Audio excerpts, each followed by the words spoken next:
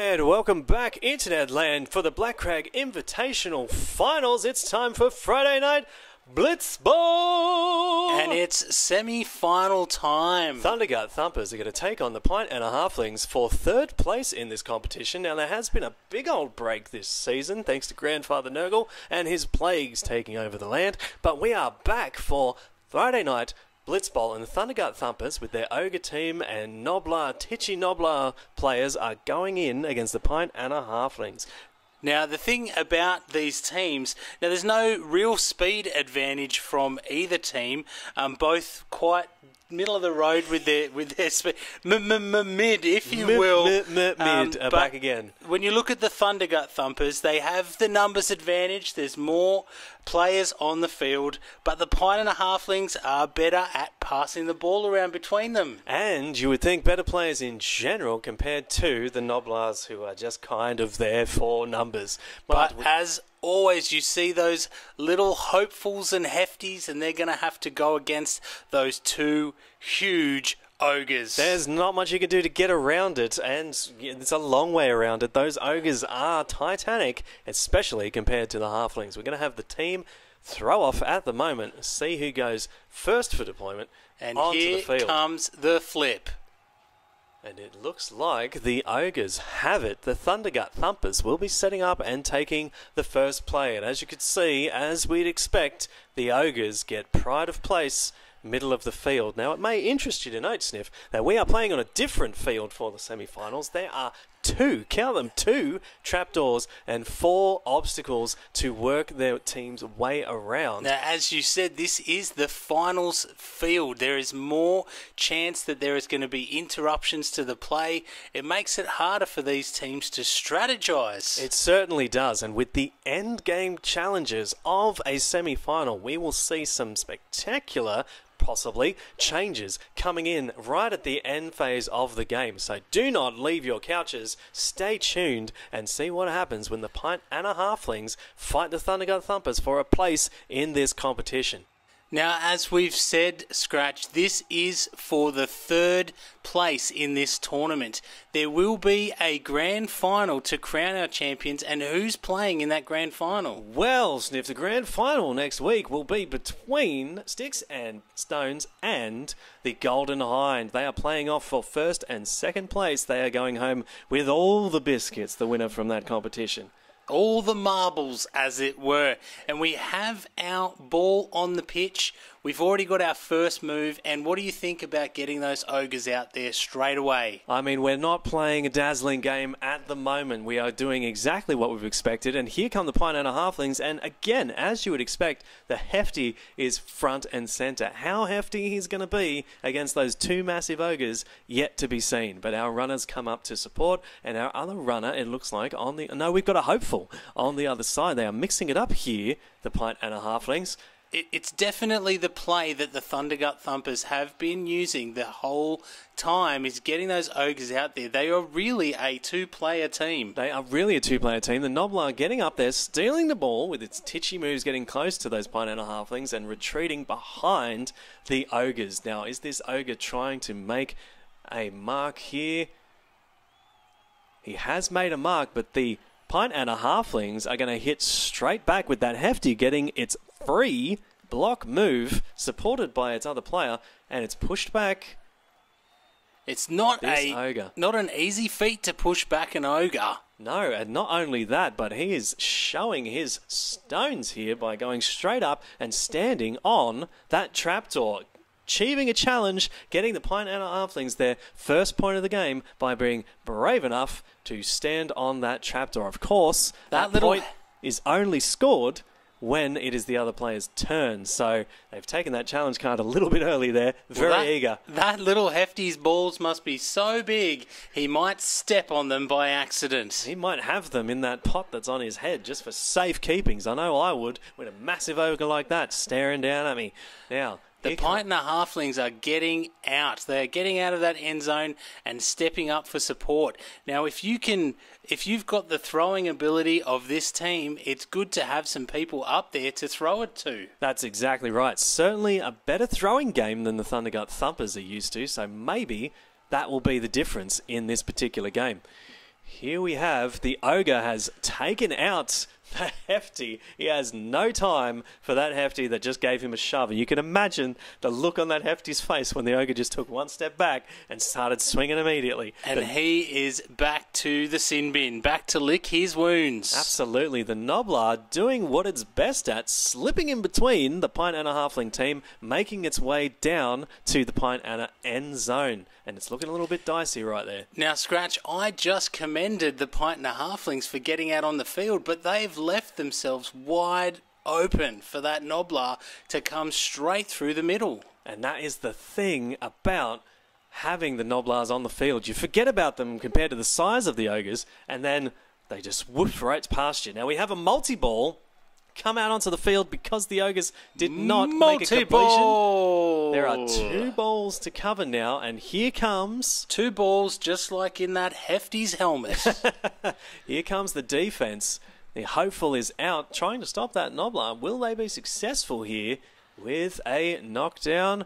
They have not been successful, but they're going to play an extra play here and re-roll, see if they can take out this Noblar and protect their end zone. And it looks like they have been successful with a crunch. And I don't think the Noblar is going to make that save. They very rarely do. The Noblar is going to be taken out, and that pasty, that tasty, tasty pasty, is right there for the hopeful to scoop up.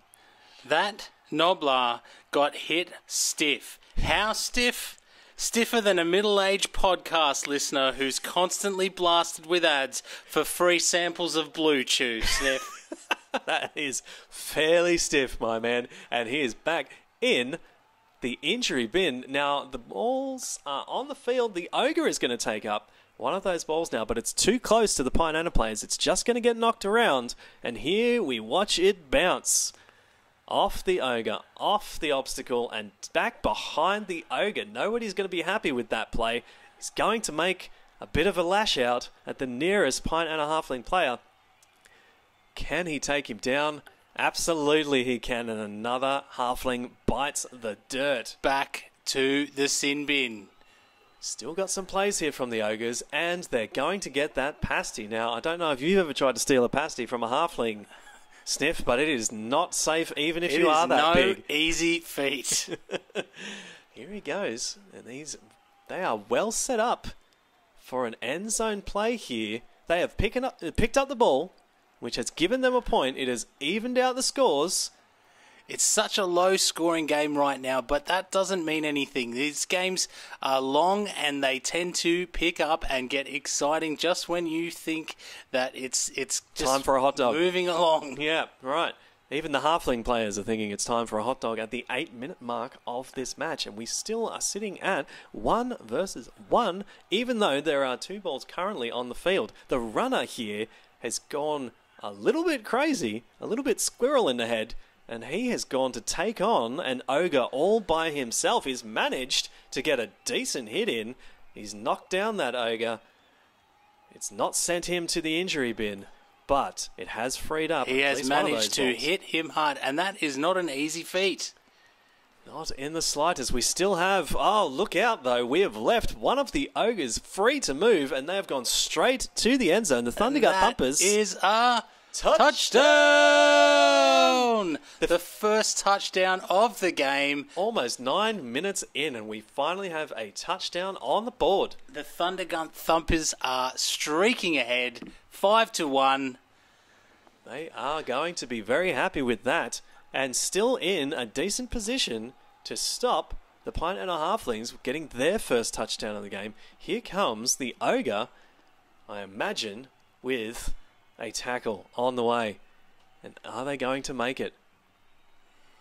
And the Pint-Anna Halflings are throwing their save. It's not good enough. And they are going to go down to the injury bin.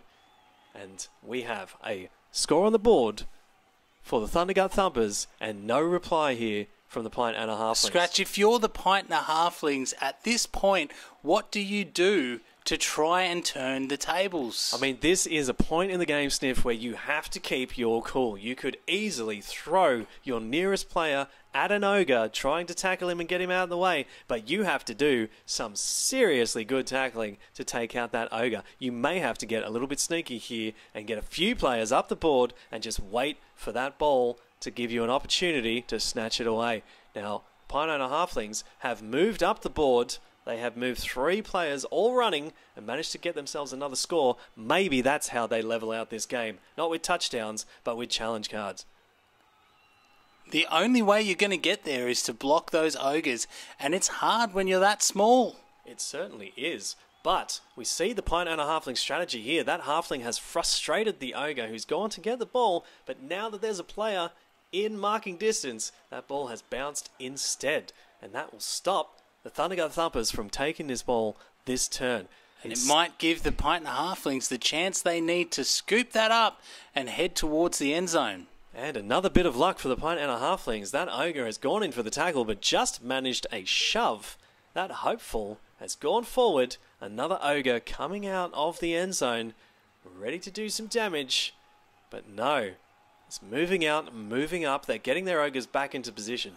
That's an interesting tactic. You'd think that with the passing ability of the Pint-Anna Halflings, they might want to mark that man so that they can't make that pass.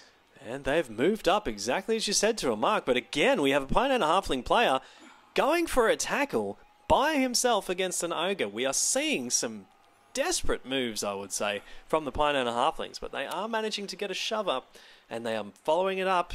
So maybe opening up this ball in the middle of the field for the Pint-Anna Halflings to finally get possession. Some desperation moves here from the Pint-Anna Halflings. They are playing an aggressive game. They don't want to sit on their hands. They want to come out swinging, and they want those points. Maybe this is... And like we were saying, we were discussing their throwing ability. They're going to go for a pass here. By the looks of it, if they can get this... Oh, it's disastrous. This pass is not going to be completed.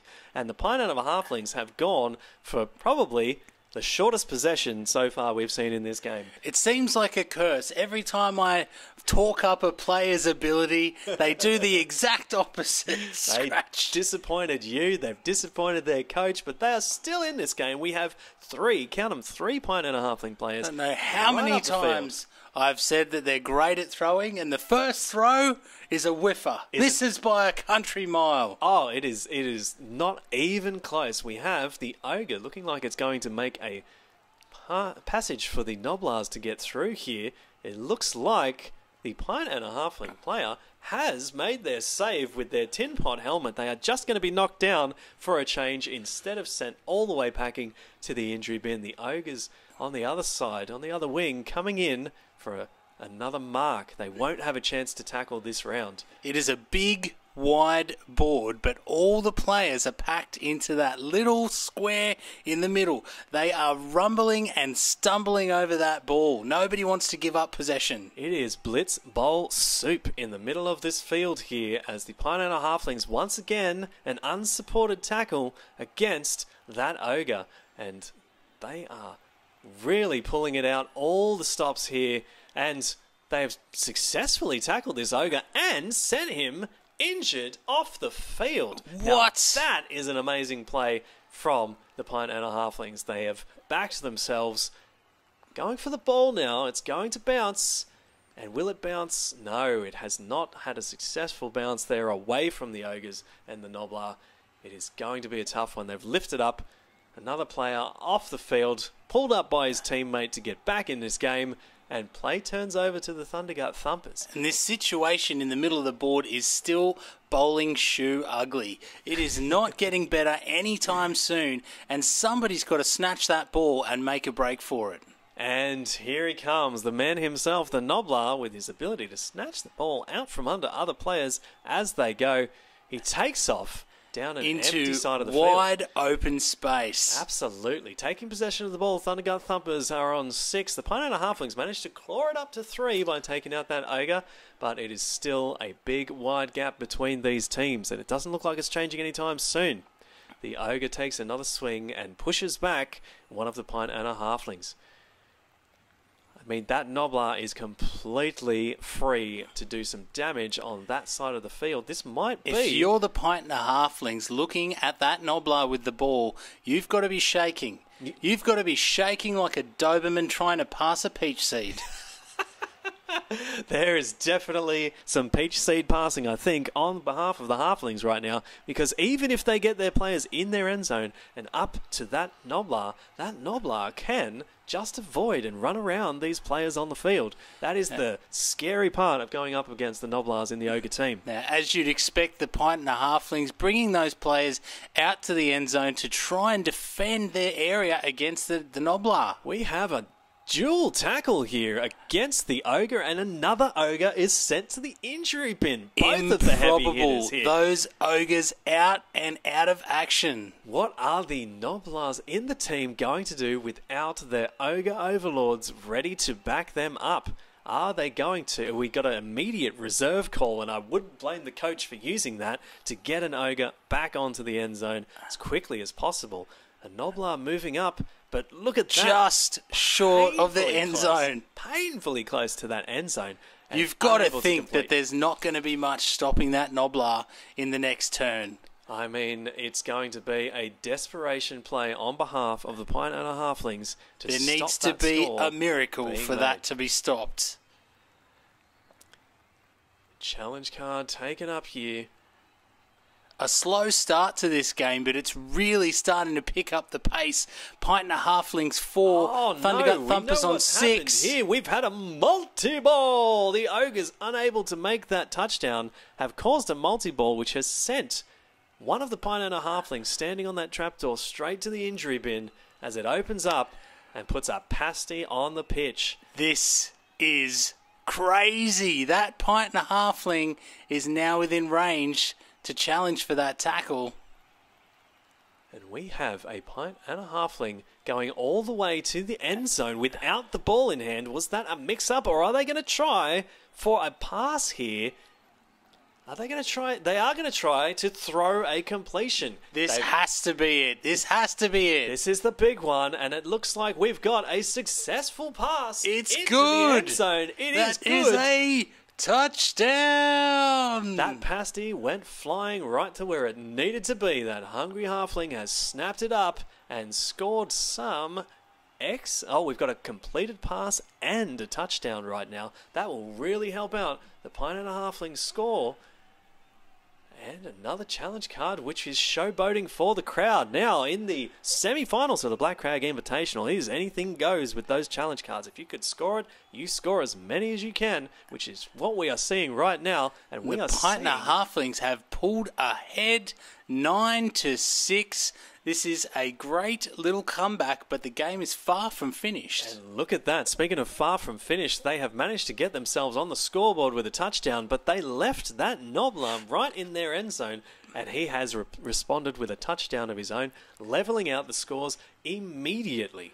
9-all, and if I was a betting man, if I had money on this game, I would be very worried right now. You say that like you don't have money on this game, Sniff, which we all know that you do. I feel like that would be a conflict of interest.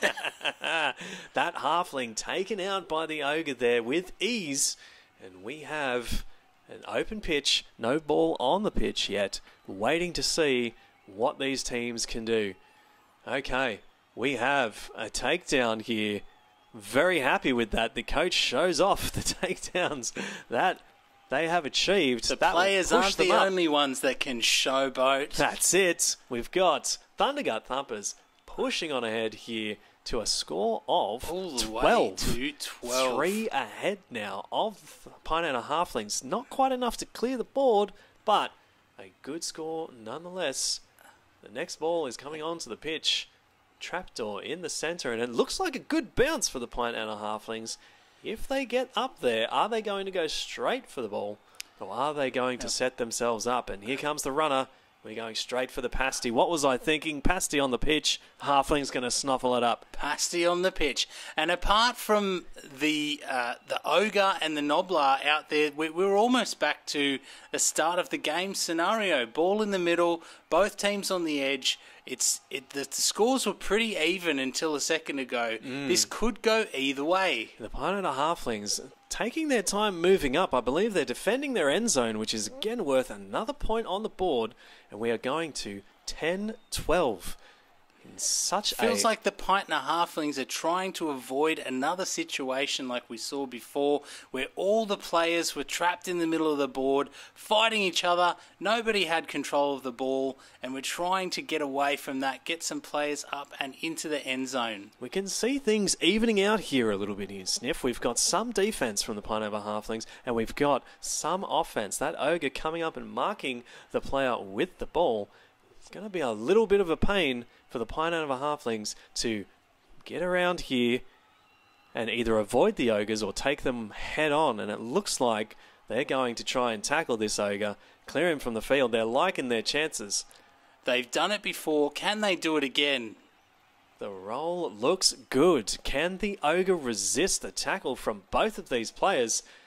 They're pretty good, and it looks like they have. They're going down. They're not going to be sent off the field this time. That strong armour of the Ogre doing its duty. And here we go again. We've got a throw.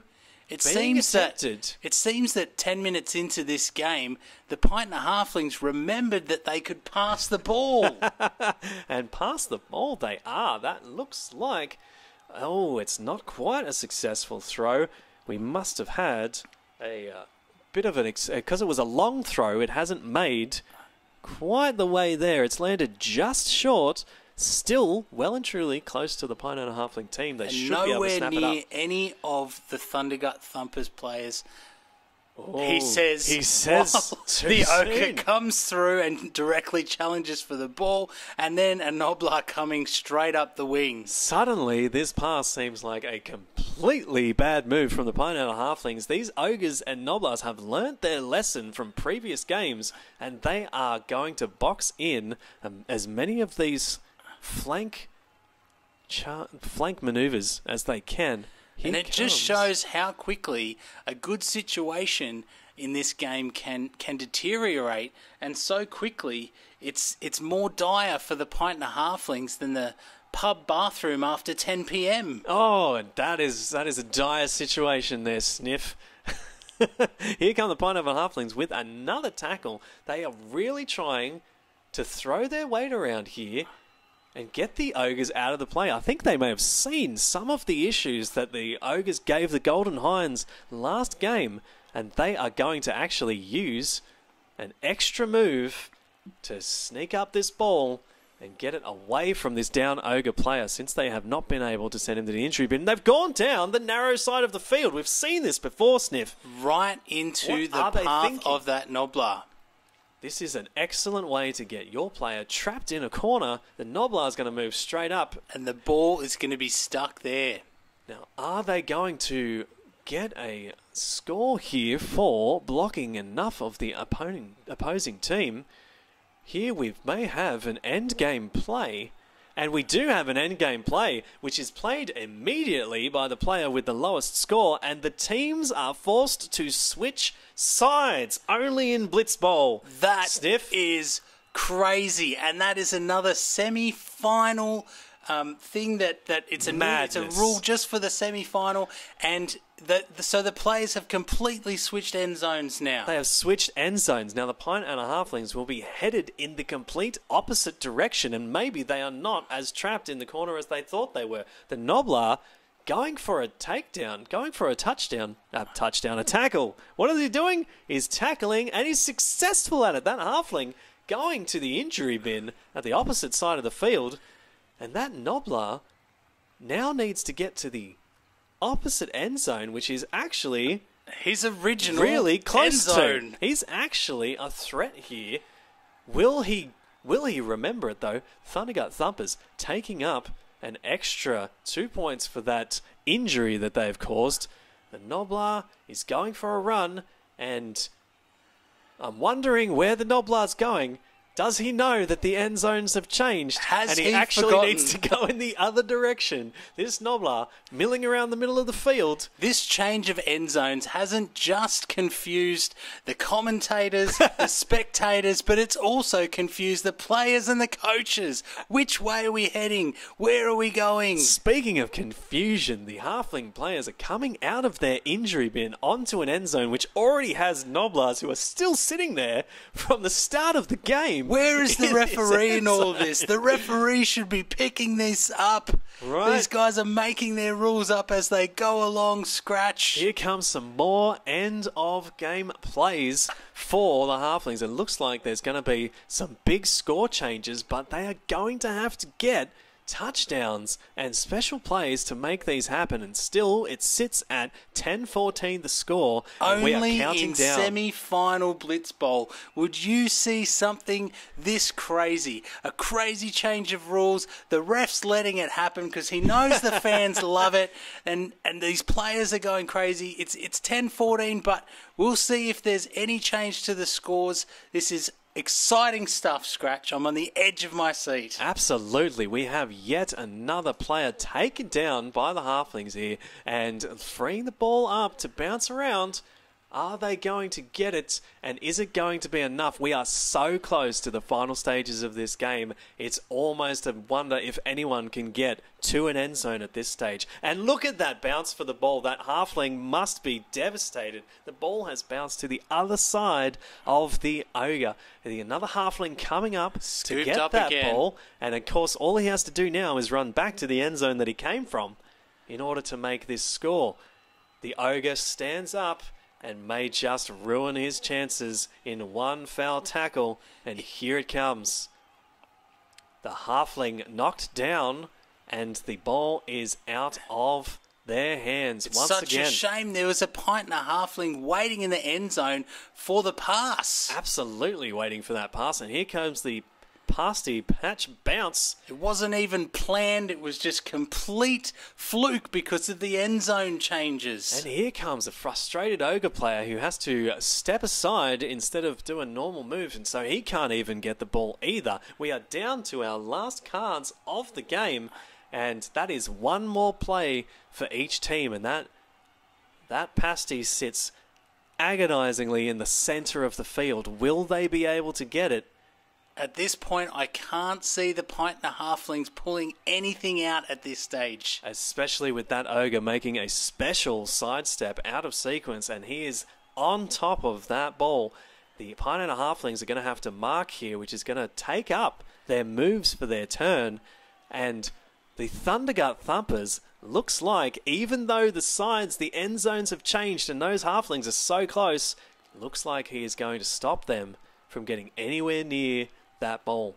Pint-Anna Halflings taking a swing. They're doing everything they can. They are raging against these two giant Ogre players, but it's just not good enough. They are doing all that they can do, tackling and tackling some more.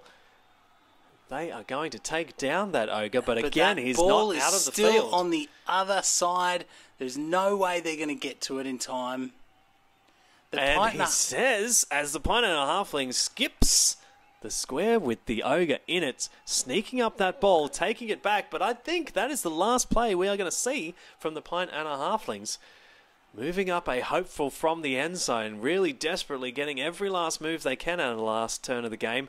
But here comes Noblar, and it looks like that is it for the Pint-Anna Halfling. And Noblar is going to put some salt in the wound if he can get this tackle, and he does. With that tackle goes the dreams of the Pint-Anna Halflings. You can see the crowd in the stand, all the Pint-Anna Halfling fans. They are devastated, but the Thundergut Thumper fans are going crazy. They know that seats. has secured them the victory. It is all here for the sprinkles now. The handshake goes up by the coaches, and it's there they all over. Your third place winners. winners for the Black Crag Invitational are the Thundergut Thumpers. What a spectacular finish to a spectacular season. We will see you in the final. Finals coming up, the grand finals next week. The Golden Hind will take on Sticks and Bones. Make sure you are there for that round.